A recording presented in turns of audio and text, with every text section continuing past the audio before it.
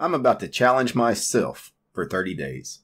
I'm going to switch full-time to a tiling window manager of my choice and attempt to use only terminal-based applications for the next 30 days, where possible.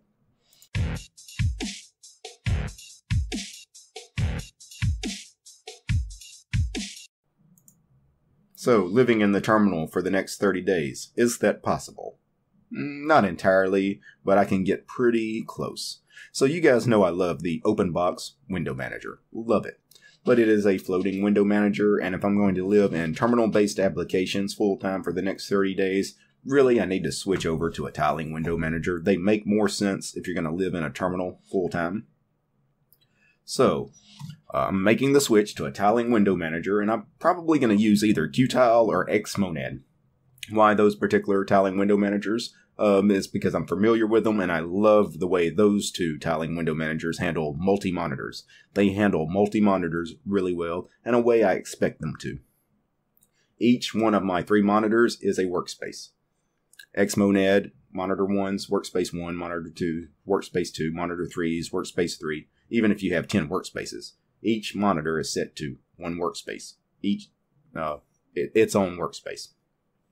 Where a lot of tiling window managers handle multi-monitors a little differently.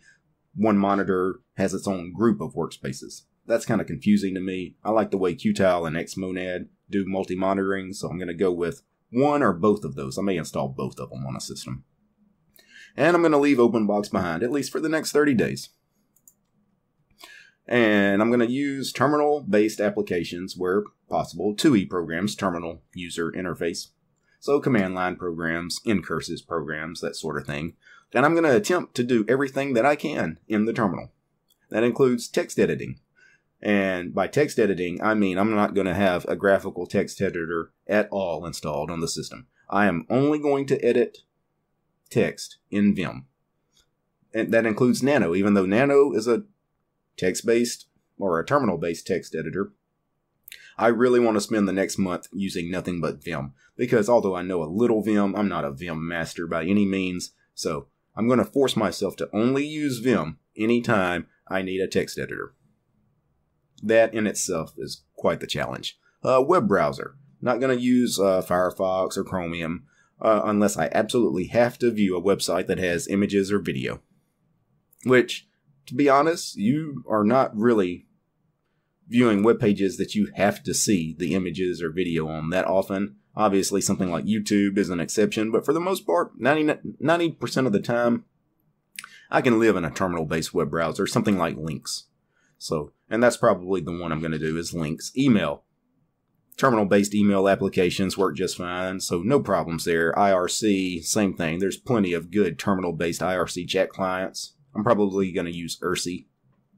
But there's others available like WeChat that are really nice too.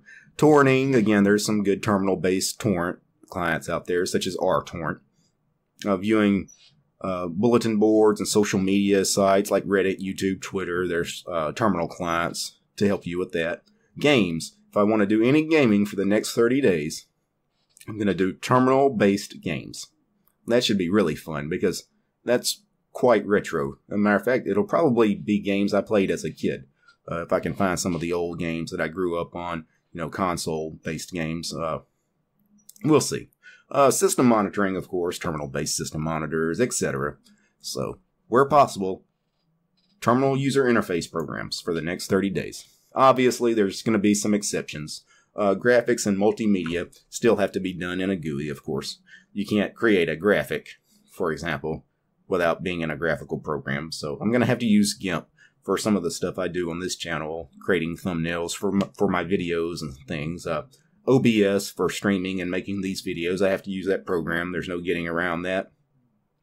Kdenlive for video editing and a few other multimedia programs. So I'm going to keep all of that for my channel. Everything I use to make this channel, I'm going to keep using those programs because I have to. But other than what I do making these videos, pretty much the rest of the time, I'm going to be in a terminal. So what would my desktop look like if I was switching over to a tiling window manager full-time and living only in terminal applications? Well, I installed a Qtile session here on Lubuntu 18.04. I'm running Lubuntu 18.04, the beta, on my main production machine, at least for the next week or so. I may install something else very soon, though. Especially since I'm going terminal-based applications only and living in a tiling window manager only for the next 30 days, I may install a really minimal distro, one that doesn't have a graphical desktop environment of any kind installed, since I'm not going to use it. So I may do Arch or some minimal Arch-based distro. We'll see. Not exactly sure what distro, but I'm going to use Qtile or Xmonad or both. This is Qtile. And some of the terminal-based applications I have hotkeyed here that I would use a lot would be the Ranger File Manager. What a great terminal-based file manager. HTOP, of course. System monitoring. It's an interactive process viewer. HTOP is great. URC is my IRC chat client. It's actually connecting to the Freenode network, but when it finally gets connected, I could join to anything. I could connect to, I don't know, the Gentoo channel here on Freenode that's got over 1,100 people currently in the Gentoo channel. Now let me kill all these programs. Also got the Lynx web browser here. It is trying to load distrowatch.com, I believe. Yep. What else I have hotkeyed? I have my email client. This is NeoMut. Kill the web browser and the email client. This is Newsbuter RSS newsfeed reader. Also Mixer, of course, for adjusting volume. Vim. I mentioned I was going to live in Vim for the next 30 days. Only text editor I will have will be Vim. This is my Qtile config, by the way, that loaded up in Vim here. Let me close all of this. Some of the other stuff I have. This is Tig, which is a Git viewer for, uploading stuff to my GitHub repos. Close that one. Anything else I have hotkeyed? HTT ping. It's not a very interesting program, but I had it hotkeyed. InMon, another system monitor. And, Vim again. We don't need to see Vim more than once. Too much Vim is a overkill. But anyway, that's my 30-day challenge, my self-challenge, because, again, I want to challenge myself, especially with this Vim thing, but also just living in a terminal where possible, because I do think that some of these terminal-based applications, they will increase efficiency, speed up my workflow.